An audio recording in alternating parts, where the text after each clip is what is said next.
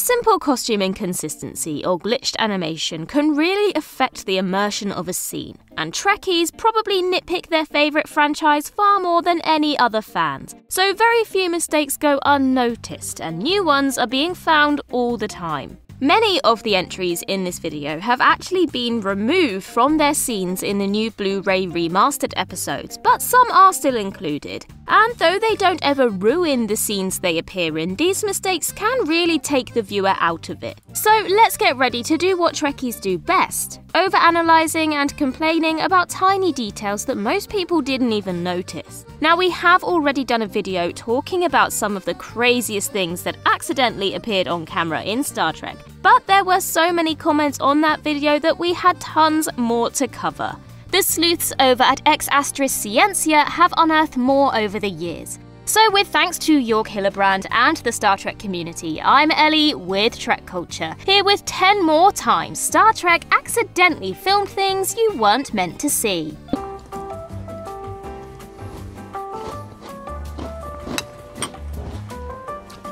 Hello, I'm Ensign Tom Larkin. Do you know, there's nothing me and my brother Eddie don't love more than that feeling of getting up and watching Saturday morning cartoons on Federation Plus with our favourite bowl of cereal. But have you noticed how the food synthesizers just aren't cutting it recently? Well, I've made a bit of a breakthrough. Don't tell Starfleet. Come with me to the lab. I've made a cereal that I'm so confident in I've actually called it the Magic Spoon. Now, here comes the science. There are 0 grams of sugar, there's between 13 to 14 grams of protein per serving, there is 4 to 5 net grams of carbs per serving, and there's only 140 calories per serving. Not bad, eh? It's keto friendly, it's gluten free, it's grain free, it's soy free, and it's low carbs. This is one heck of a breakthrough. Again, don't tell Starfleet. Yeah. But that's not all. You've actually got a few different flavors as well.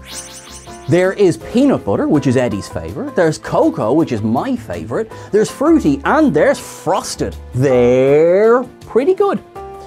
You know, I like these so much that I want you to have them for $5 off your first product. That's right. If you go to magicspoon.com/trekculture, you'll get $5 off your first purchase. And there's a 100% satisfaction guarantee. If you don't like it for any reason, I'll give you your money back. That's how good it is. Now, while you go and put your order through, I'm going to have a chat with Eddie, who I haven't actually heard from for a while. Computer, place a secure call to the USS Cabot. Number 10. Geordi dropping his phaser. The Next Generation episode Skin of Evil is infamous for killing off one of the main cast members, Tasha Yar, so early in the series. But there's a small production mistake in the episode that usually goes unnoticed.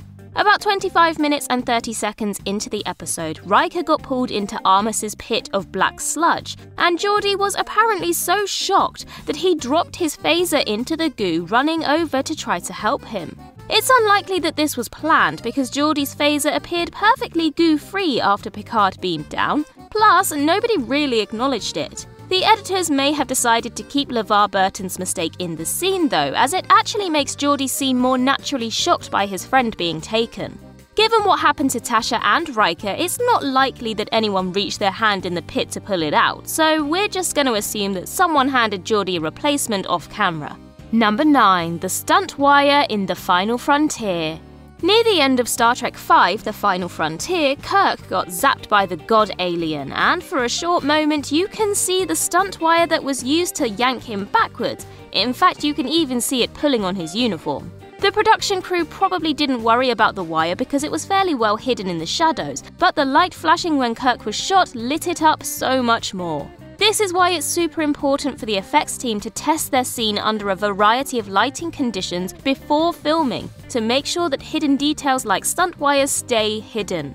The scene would have probably even worked better if Shatner just fell backwards onto some pillows off camera or something, because the wires in the scene completely eradicated any sense of immersion in a moment that was already so out there. Number 8. The makeup artist in Data's dream. In part 1 of the Next Generation episode Birthright, Data started having dreams about his creator, Dr. Soong. During his second dream of the episode, after he turned into a bird and flew past Dr. Soong, June Abston Haymore, a makeup artist for the show, appeared briefly sitting in front of a door. She was most likely on break and didn't realise that she was in the shot. She was digitally removed from this scene in the remaster of the episode, but can still be seen, though less noticeably, in the first dream sequence. There have been a number of other instances where members of the production crew have accidentally shown up in scenes, but given that this sequence was all an illusion inside of Data's mind, her appearance is even harder to write off. Either way, the dream sequences in this episode were trippy enough that not many people noticed June sitting there. Number 7. The Misplaced Sandbag. At the beginning of the Next Generation episode The Child, there was a scene where Riker got out of the captain's chair and walked towards the view screen before visiting Picard in his ready room. Now, this mistake was removed from the scene in the Next Generation remaster, but in the original edit of the episode, right after Riker stood up, you could see what looked like a small bag the same colour as the floor at the bottom of the frame. It looks like a purse or something, but what you're actually seeing is a sandbag. A weighted bag that television crews sometimes use to secure the tripods for their cameras and other equipment in place. It looks like the sandbag was originally put there to record a different shot, but when they finished and moved on to the scene with Riker, they must have forgotten to move it.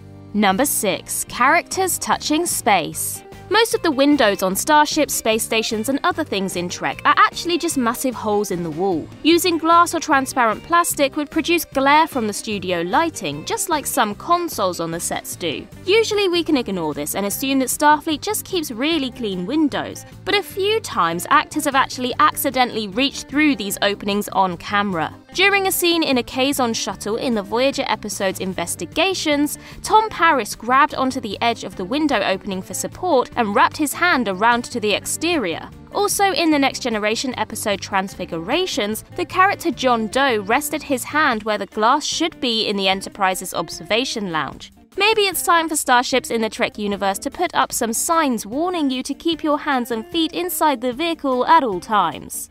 Number 5. Dr. Bashir's shoe swap.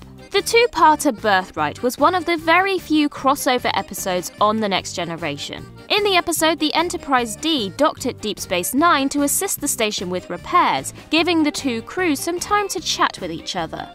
In the first part of the episode, Dr. Bashir came aboard the Enterprise and ended up working with Data for a while. Near the end, at about 38 minutes in, the two had a chat about Data's recent dreamlike experiences while walking down the corridor.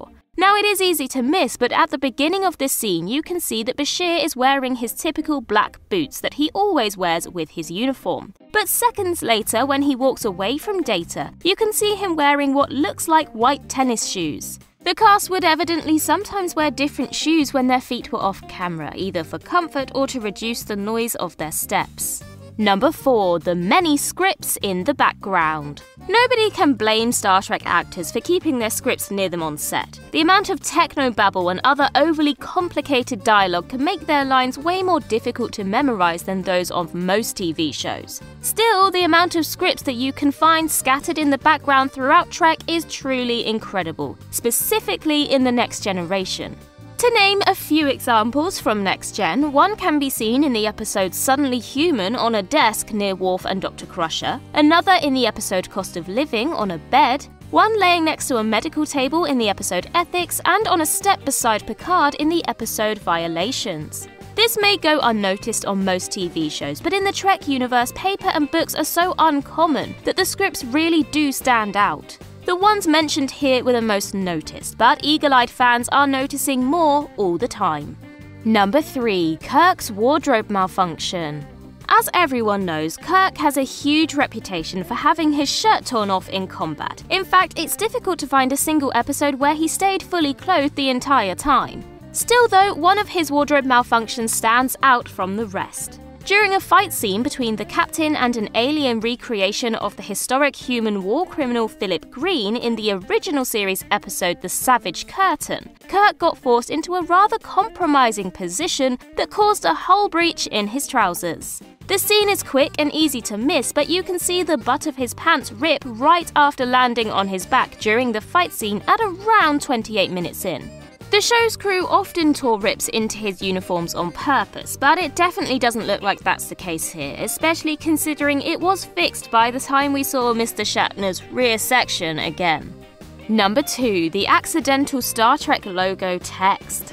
Star Trek doesn't like to break the fourth wall often, and when they do, it's usually not intentional. This was for sure the case in the Next Generation episode Identity Crisis, when we saw the Star Trek title logo appear on an engineering console extremely briefly. The logo appeared and disappeared in the blink of an eye in the scene in engineering at around 16 minutes and 30 seconds in, and was removed from the remastered version of the series. The logo was obviously just labeling done by the props and effects team, but this simple scene has so much fan theory potential. Do the characters of Next Gen know they're in a TV show? Is the series all one big made-up propaganda piece for Starfleet and the Federation? Could the Enterprise computer be glitching through into our reality? Probably not, but we're Star Trek fans, and reading too much into tiny details is what we do best.